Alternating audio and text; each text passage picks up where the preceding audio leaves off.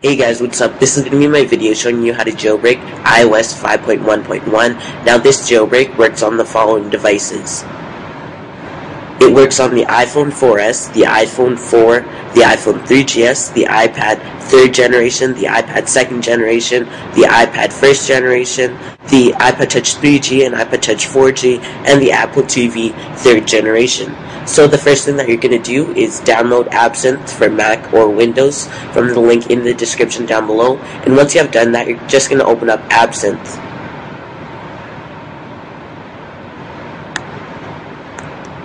And it will detect your device. So in my case, I'm using my iPhone 4S on 5.1.1, and you're going to go ahead and click Jailbreak.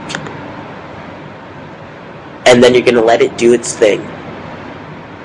Now this is my first time jailbreaking using Absinthe version 2.0, and at first it looks pretty fast, so let's hope it is.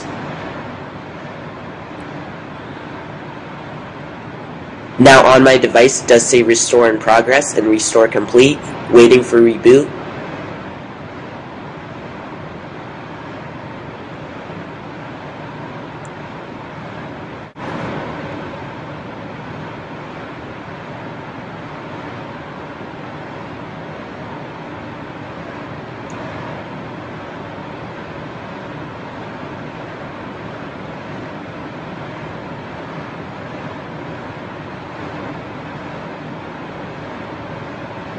Now you should see your Apple logo on your device and it says waiting for the process to complete.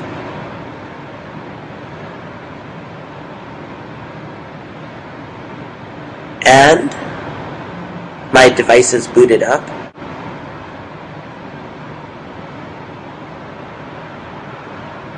And it's still waiting for the process to complete, so don't do anything to your device yet. And now you should see Cydia, so I can go ahead and open up Cydia, and this jailbreak is working. And now it says done and enjoy. So thank you for watching this video on how to jailbreak.